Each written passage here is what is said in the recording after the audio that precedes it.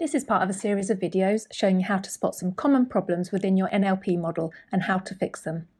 In this video, I'm going to demonstrate the negative effect of having two or more intents that have very similar utterances in your model and how to fix the problem to avoid confusion. You may see this problem in your bot if it's consistently returning the correct intent but with low confidence, or it's consistently returning the same incorrect intent, or it could be a combination of both symptoms.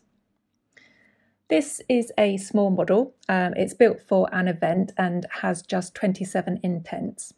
It's built on Microsoft Lewis, but it could be a model on any other NLP provider. It has intents about the event agenda, how many attendees, who will be the audience, the cost, accessibility, and various other intents covering questions people will ask about an event.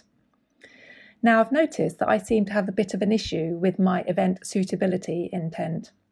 So this one covers questions about who the event is targeting, who it's suitable for, and who it's aimed at. However, if I ask questions such as, is this event useful for a business audience? Or is this more for a business audience? These questions are returning my event suitability intent, however, with really low confidence, especially for the second question. And then if I ask, is the event aimed at me, or who is the event aimed at? These questions are returning the incorrect intent, event audience. And if you look at the second question, it's 88% confident of this incorrect intent too. So my event audience intent covers questions about who will be in the audience and who will be coming to the event. If I look at the training data for my event suitability intent, we can clearly see utterances about who the event is useful for a business audience, and who it is aimed at. But we can see from these examples that my model is confused. So it's unable to clearly distinguish between my suitability intent and my event audience intent, and therefore will provide my users with either a low confidence response or, even worse, respond with the incorrect answer in the case of this one, if my confidence threshold was set to, say, for example, 65%. So to try to understand why my training data doesn't enable my bot to behave the way I hoped, I could run a cross-validation test set, look at the results of the test and then build a confusion matrix as well, and analyse those results. But for this, I will use QBox as it's faster and gives me more insight. For those who don't know, QBox enables you to test, understand and improve your chatbot's accuracy and performance, all in a matter of minutes, giving you 100% confidence to deploy. It allows you to see the status at intent level, which reduces the need for trial and error and enables faster development with better results. To run a test in QBox, I export my training data file from Lewis in the form of a JSON file and create a new test in the QBox Create Test area. I need to name my test and then upload my JSON file here. And QBox knows that it's a Microsoft Lewis model, and then I just click on Create Test. We have some helpful videos that go into detail how to do this, and in fact at every stage and on every page in QBox there are help videos.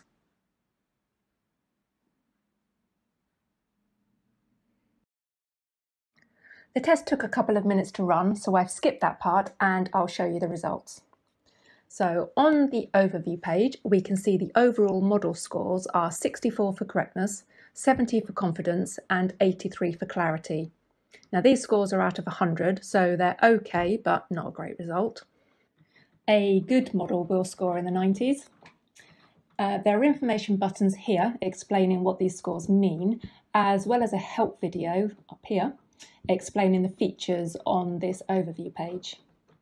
On the score distribution graph, we can see several intents shown in red.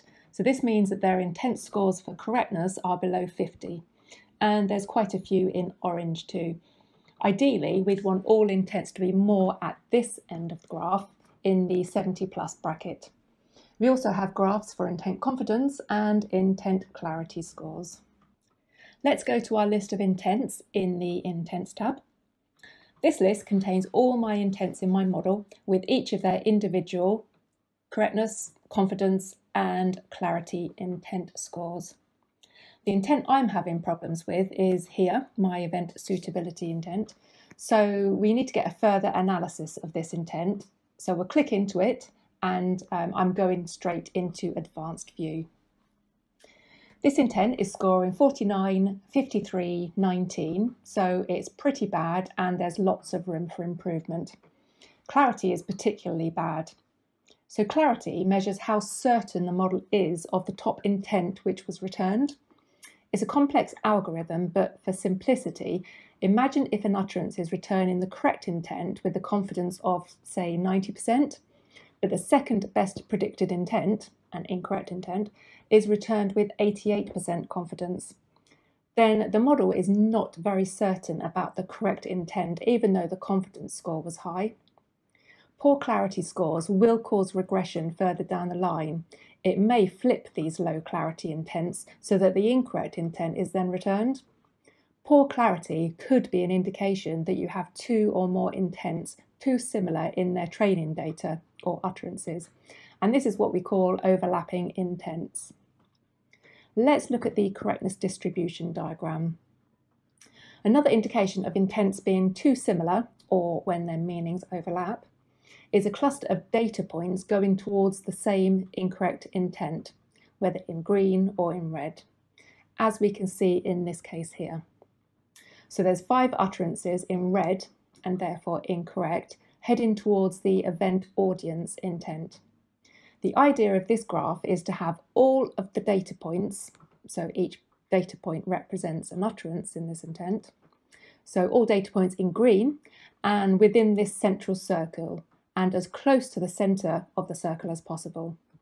The help video here explains more about this diagram. Go into the confidence distribution diagram. So this shows a very similar picture, but concentrates on the confidence scores of each utterance for the correct intent. So as well as some incorrect utterances that need fixing, we also need to improve the confidence on these ones. They're falling outside my circle, and this represents my confidence threshold. Over to the clarity diagram. So this shows 6 utterances with bad clarity. These are mainly the ones that are classed as incorrect in the correctness diagram. And then we have a few with very low clarity. We need to aim for all questions to fall into this green area here, as this represents more than 30% clarity to avoid future regression. Now I'll go back to my correctness distribution diagram, because correctness is always the first thing to fix when you're trying to fix an intent. So let's look at one of the questions. Who is this event aimed at? So I'll pin this question. So pinning a question adds it to this area here, and it just makes it easier to see whether you've made improvements to the question in subsequent tests as it remains pinned. And then I will click on Show More, or you can just click on the question up here, and we should get a better idea of the confusion. So far, I got the KPIs at my model level, then we drilled down to intent level, and now we're looking even more in depth at utterance level.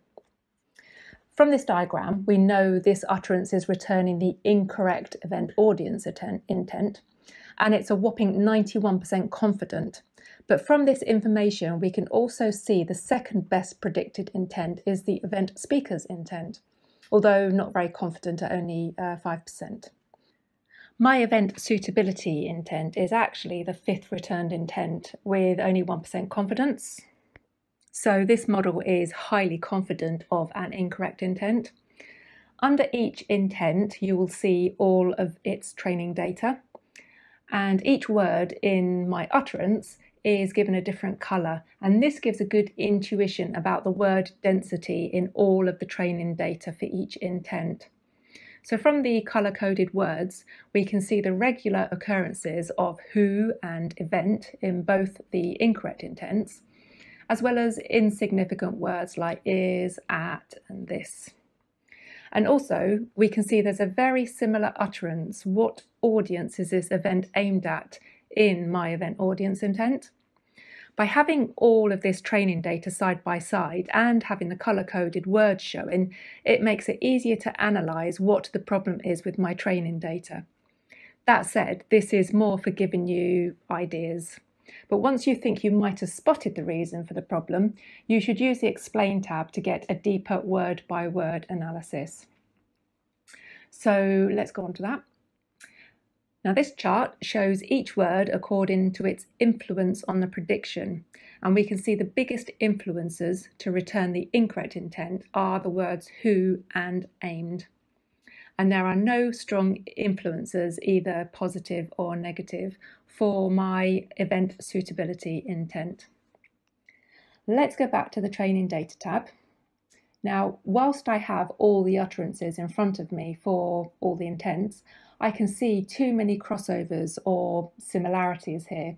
I can see questions about who the event is targeting and who it's relevant for in both intents. Let's look at another question. So, is it going to be relevant for a business audience? This one is 93% confident at predicting the top intent, with my suitability intent close behind at 86% confident.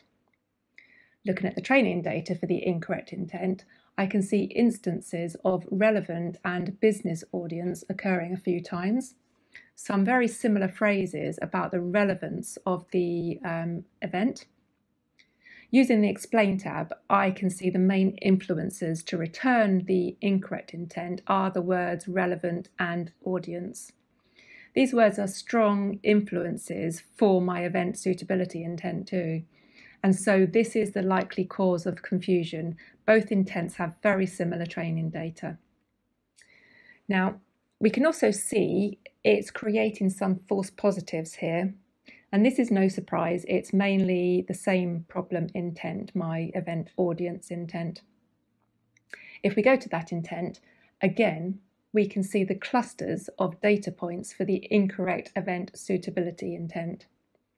All of this needs to be fixed, and in this particular case, my best course of action is to ensure I only have training data about who the event is aimed at, who it's relevant for, in my event suitability intent, and ensure the event audience intent only covers question about who will be in the audience and who will be coming.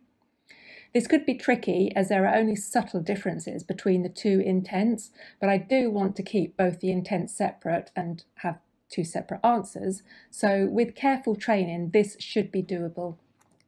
In some cases it might be impossible to separate the two intents clearly enough, and the best course of action would be to merge the two intents and just provide the user with one answer which covers all aspects of those utterances. So I'll work to fix the two questions we pinned first. It's always advisable just to fix a couple of problem questions at a time, then run another test through QBox to validate those fixes and also ensure it hasn't caused any regression elsewhere in your model before you move on to fix another couple of questions. So I'll go back to my Lewis model, go to my event audience intent, and I'll move all the training data to do with who the event is being aimed at to my event suitability intent here. And I'll also do the same for all the training data to do with who the event is relevant for. And then once I've done that, I can run another test in QBox so that I can validate all those changes. I've already done this for quickness and we can go through the results now. So we can see the overall model scores have improved to 66 for correctness, 71 for confidence and 86 for clarity. And we can now see some extra info here. The direct changes area lists the largest changes in scores to intents where I have directly influenced them by adding new training data or removing it in the case of the event audience intent. And we can see some great improvements to all of our scores for the suitability intent, as well as some small improvements to the audience intent. And then moving over to the right, we've got a largest indirect or unknown changes area. And this is where we've changed training data elsewhere in the model, and this is the impact it's had on other intents, either positively or negatively, as in regression. And this shows the intents with the largest indirect or unknown score changes. And most of these changes are positive, with a couple of minor regressions here, but we can look further at this shortly.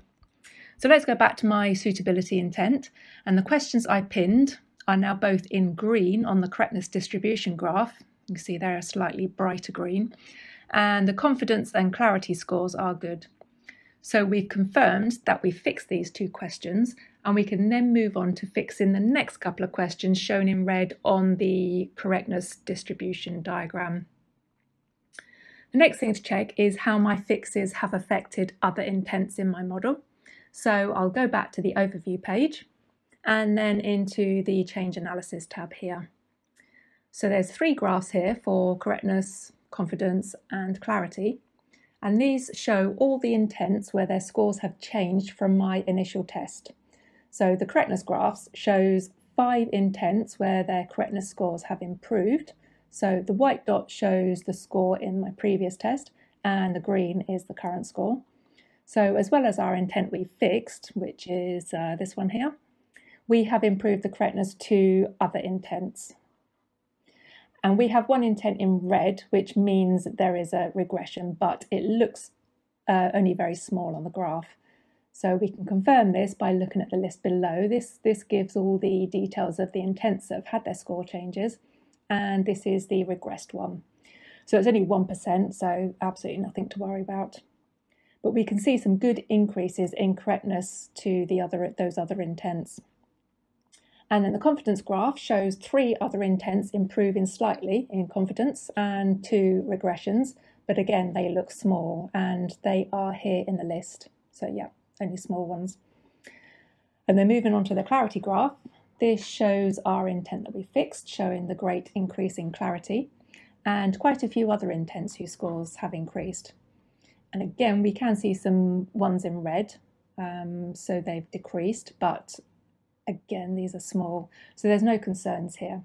I would suggest if you do have any regressions of, say, 10% or more in any scores, take a look at these and try to fix them before moving on to any other fixes in your model. To summarise, you notice your bot is consistently returning the same incorrect intent or consistently returning the correct intent but with a low confidence.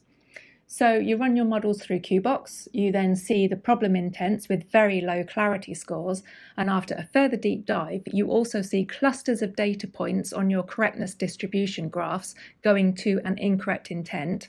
This is a strong indication you have overlapping intents, and you'll have to do a lot of careful training to ensure the set of utterances for each intent is very clearly defined and separated from each other to avoid any confusion.